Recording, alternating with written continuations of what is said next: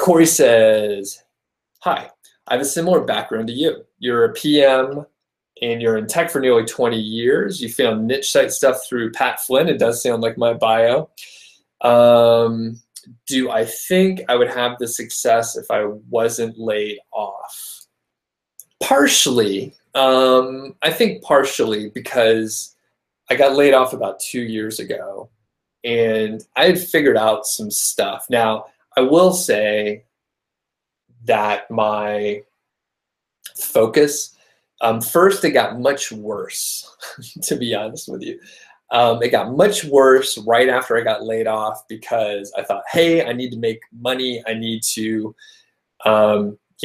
check out this services business that I'm thinking of starting. And I worked on that for like 9 months and I didn't like it much. I'll probably talk about that someday more in depth.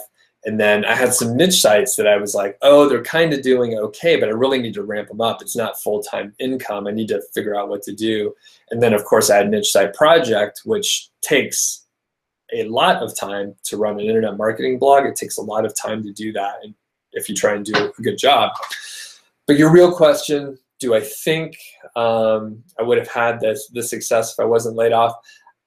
I don't think, like this year, I don't think so, because it took me about a year to get my bearings. Things were improving, but over the last 12 months, like my income has grown a lot, and it's now like exceeded what I could have made.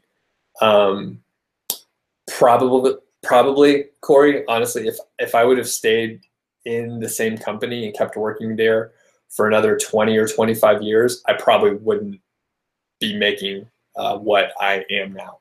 So if you think about that, like if you think, hey, I could hit the director level, like what are those VPs making? Like they're making a lot. Like I have some good friends that have stuck it out at, consulting companies that I've been at. They make really good money, but they're dealing with the same politics and stuff, and that never goes away. They're dealing with the same, hassles and meetings and wasted time throughout their day. And I think